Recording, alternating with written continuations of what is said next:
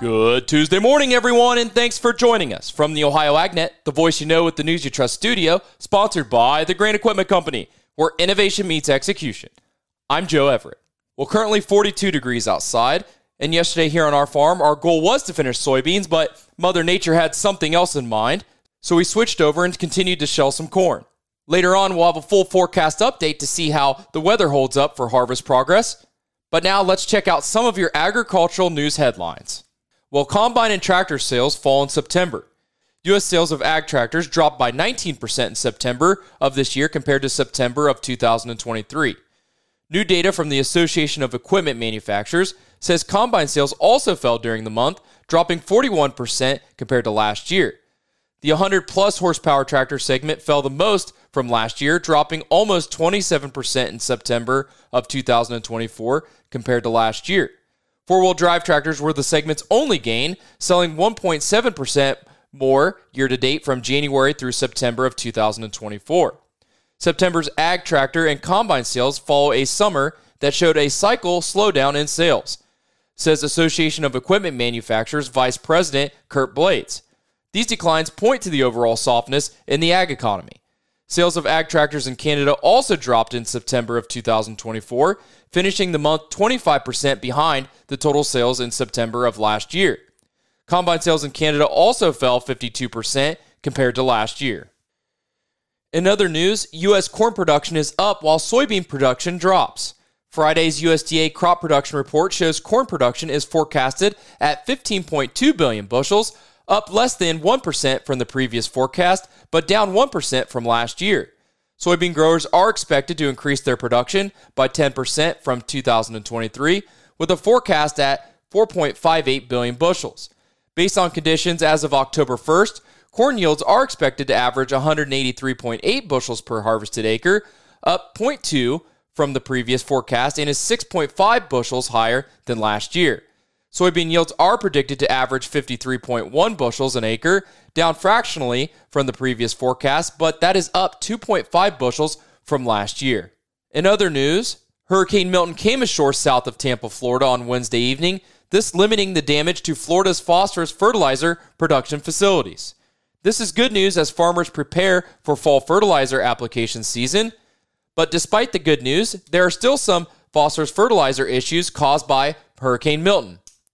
Josh Linville, Vice President of Fertilizer for StoneX, said he would not be surprised to see the production facilities offline for at least a couple of weeks. There is a lot of cleanup and rebuilding in residential areas that might keep workers from returning immediately to these facilities. Regardless of whether production is being lost due to the facility damage or from the lack of workforce, production is being lost. This is not good news for phosphorus fertilizers, which is already in a tight supply marketplace. Last week, both DAP and MAP were higher compared to last year at this time, and they are the only fertilizers that were more expensive.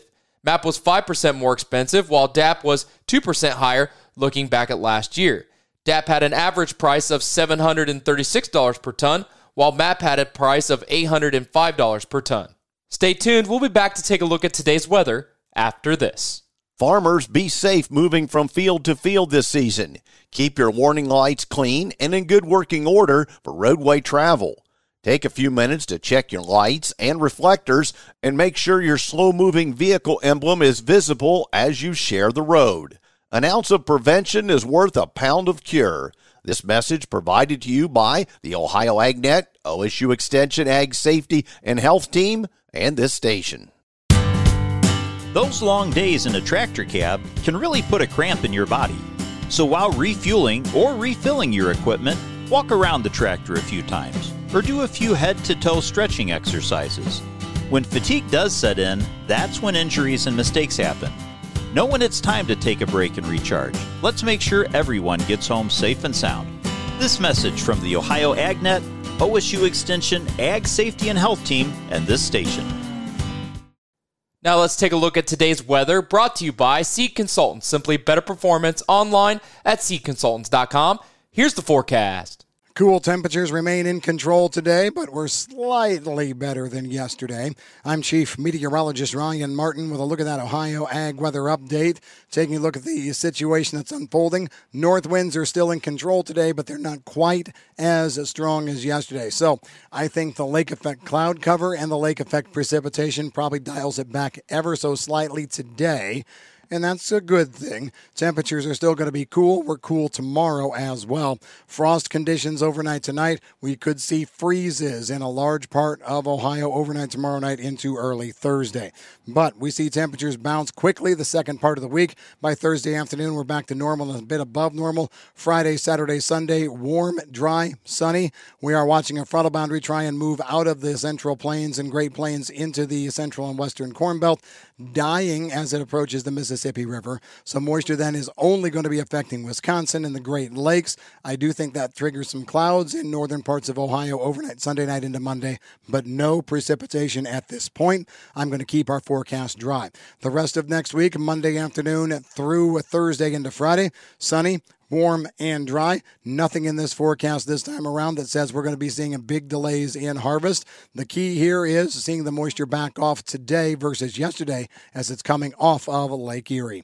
That's a look at your forecast. I'm Chief Meteorologist Ryan Martin. Hey, thanks, Ryan.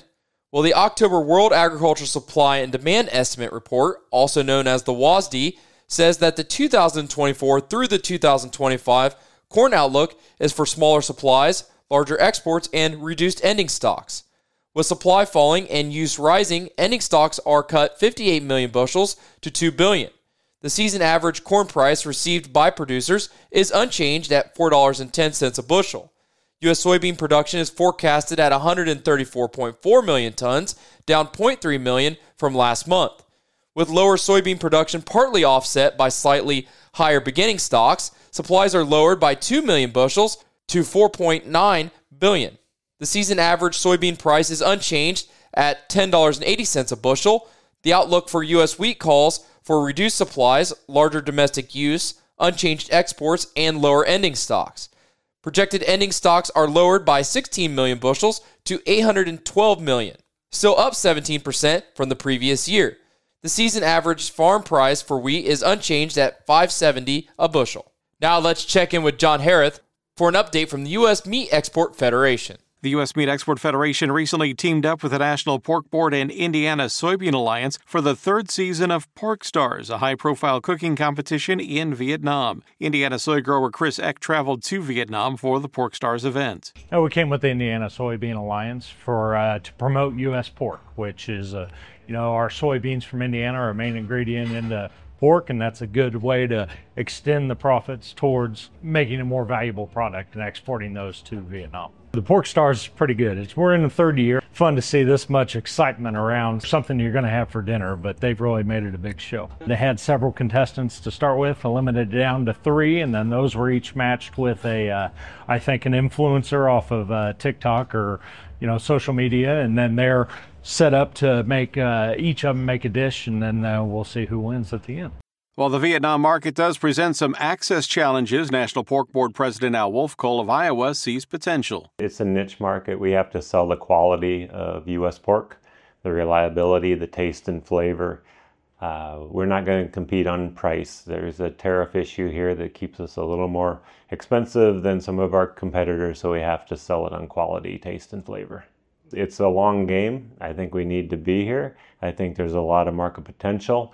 But as this economy grows, as the middle class rises, as they move to more of a structure away from wet markets into grocery stores and modern Western economy, I think that's when the real opportunity comes for us. The Pork Stars event was sponsored by the National Pork Board, the Indiana Soybean Alliance, and the Indiana Corn Marketing Council, with event proceeds benefiting a Vietnamese charity that provides nutritious meals to children in rural Vietnam. For more, please visit usmef.org. For the U.S. Meat Export Federation, I'm John Harrith. Hey, thanks, John. Well, Pure Prairie Poultry declared bankruptcy and is shut down with little notice, affecting workers at a processing plant in Iowa and contract growers in Iowa, Minnesota, and Wisconsin.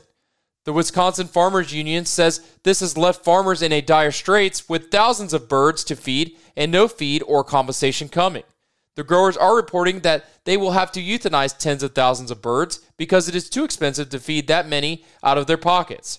Reports say Pure Prairie Poultry received $45 million in taxpayer subsidies in 2022. Chickens in some of the company's Wisconsin sheds haven't been fed for more than a week and have resorted to cannibalism to survive. No feed or relief from their sufferings is in sight, as Pure Prairie Poultry is no longer feeding the birds and is refusing to respond to any inquiries from its contracted farmers about the situation. Now let's check in for an update from our own Matt Reese. In the aftermath of the upcoming election, there will be implications for farm planning, taxes, and the regulatory environment. We take a look at some of those in this week's Ohio AgNet podcast, along with some recent Ohio highlights from the World Dairy Expo, and much more. Be sure to check it out at ocj.com or wherever your podcasts are found. Hey, thanks, Matt. Stay tuned. We'll be back with the grain analysis in your overnight markets after this. In a time of tight margins when every penny counts, could you be saving more on your monthly energy bill? Ohio Farm Bureau is here to help members get competitive electric and natural gas supply prices through its energy savings program. Participants save an average of 10% on their rates. Let Ohio Farm Bureau help you take the guesswork out of energy savings. Request your free bill analysis at ofb.ag/energy program. Savings not guaranteed. Actual savings may vary. AmeriHealth Caritas Ohio is your Medicaid plan for more benefits, more rewards. We know that good health means more than just seeing a doctor when you're sick. Eligible members can receive extras like home-delivered meals and family essentials, like baby carriers and kids' school supplies. Members can even earn rewards for playing mobile health trivia games. Learn more at AmeriHealthCaritasoh.com and call the Ohio Medicaid Consumer Hotline at 1-800-324-8680 to choose AmeriHealth Caritas Ohio. It's now time for the Louis Dreyfus Grain Analysis, and that is brought to you by the Ohio Soybean Council and your soybean checkoff. Here's Ryan Martin. Grain markets started off the week on a mostly lower note yesterday. For a brief moment in time, it looked like soybeans might be able to trade positive, and, well, you know, they did for a little bit, but we could not stay there as we finished out the day overall. Looking for reasons why the markets did what they did yesterday, well, there really wasn't a lot in the marketplace, at least in terms of headlines. Definitely not anything that would have spooked the corn to be 7 to 8 lower and the wheat markets to be down double digits. Well, maybe on wheat there was. Wheat futures were lower yesterday on rumors that Russia's export sources are already offering wheat below the $250 per metric ton floor that was announced late Friday. Now, we don't have any way of knowing whether the cash rumors are true. It will take a public tender to prove the whereabouts of the Russian cash market. But if they're already undercutting the floor that they put in on late last week, you really can't do anything about it. The market's going to do what it does. Egypt's GASC announced that it will not pay any more than $240 a metric ton delivered, and the Russian $250 per metric ton floor has produced a considerable cash market uncertainty. There was a big order that filled in 5 minutes and narrowed the December-March spread by about 1.5 pennies yesterday. That was a little bit of an eyebrow raiser overall. Barge freight on the Illinois River is crashing because of recent rains. The corn basis bids were up yesterday as well. The Columbus Day holiday prevented USDA from updating U.S. daily grain and soy sales reports and the weekly export inspections. So both of those sets of numbers will be out here later today. Not sure we see much on the flash reported side. NOPA will release their September soybean crush and soy oil stocks estimate today. The expectations are for the crush rate to be in at 177 million bushels. Soy oil stocks about 1.04 billion pounds. The soy oil stocks would be one of the lowest in decades if we reach that level. I'm Ryan Martin. Hey, thanks, Ryan. Now let's take a look at your overnight markets, brought to you by Seed Consultants. Simply better performance online at seedconsultants.com. Things not looking very positive in Chicago. Let's start off with December corn, 407 down 1 1/4. March corn, 423 1/2 down 1 1/4. November soybeans, 994 down 2. January soybeans, 1009 1/2 down 2. December wheat, 583 1/4 down 2. Looking at livestock from yesterday's close, October live cattle 188.25 down 35 cents. December live cattle 187.92 up 35 cents. October lean hogs 84.10, up 2 cents. December lean hogs 75.80, down $1.85. November feeder cattle 249.57, down 22 cents. And January feeder cattle 247.60, up 35 cents. As the harvest season rolls on, be safe out there and have a great day. I'm Joe Everett, and you're listening to the Ohio AgNet.